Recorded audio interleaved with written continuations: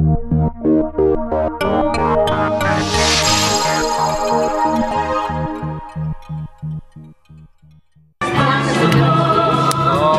Windsor DreamLift to Disney World was described by one young girl as the best day ever. Nearly 70 kids started their adventure at 4 in the morning at Windsor Regional Airport, waving goodbye to their parents for the day to travel to the Magic Kingdom. There were a few tears and a lot of smiles as parents like Terry Danu, mother of 9-year-old Brody, said goodbye.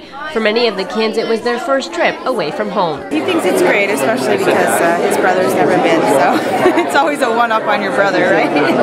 But he's really, really excited, and he's really aware that this is a great opportunity for him to get to go to this kind of thing. Over 100 volunteers made the trip possible, with some Windsor police officers volunteering early in the morning and late at night to help get the 38 children in wheelchairs on and off the plane. Most have probably not traveled, and it's difficult sometimes. We have 38 children today who are in wheelchairs, so just getting them sort of physically through that process can be tricky.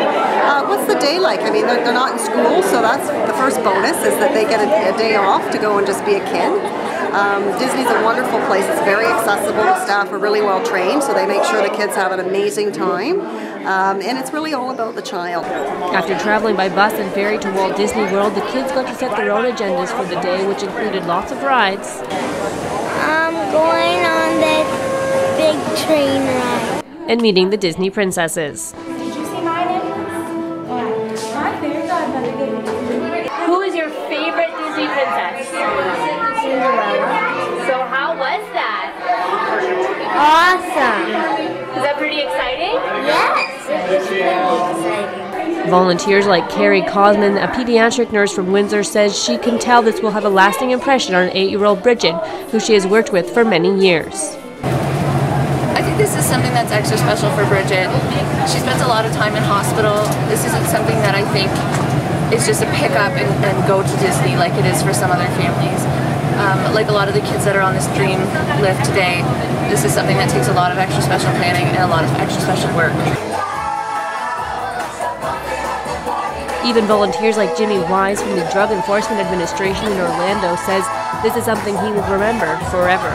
My kids are grown and out of the house, and it's just I just think back to them, and I'm thankful for my blessings, and I want to help. The trip was made possible through the fundraising efforts of the Mio Man's Charities and the Windsor Corporate Challenge, raising $160,000. Maureen Rive, BlackbirdNews.com.